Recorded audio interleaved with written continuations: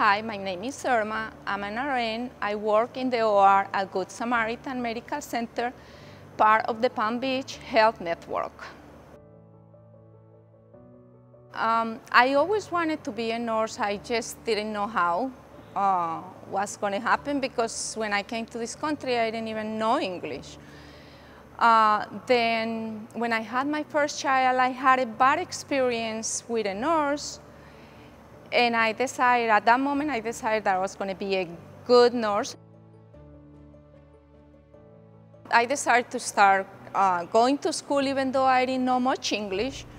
And I started in a nursing program up in New York. And I graduated in 1999. Then I moved to Florida. And I went to many hospitals throughout the state of Florida. And then finally, I ended up here in a Good Samaritan, and this place was like home and like family, so I became a staff. I've been here 12 years and love every moment of it. During this pandemic,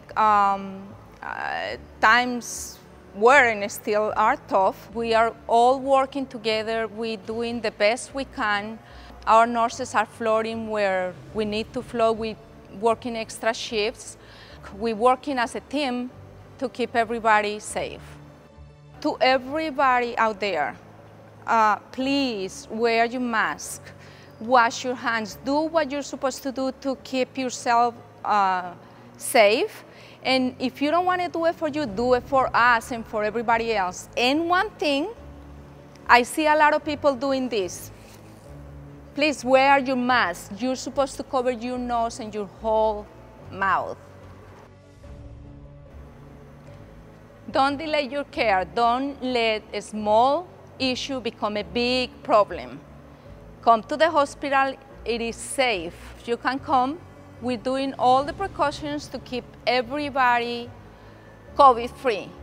We are using PPE. We are using different entrances for COVID and non-COVID patients. We are hand washing. We are limiting in patients, and we're screening everybody who comes into the hospital. Okay, guys, this is for our team. You are great. You are amazing. I love you guys. You go above and beyond. We got this. We're going to do it all together because of you.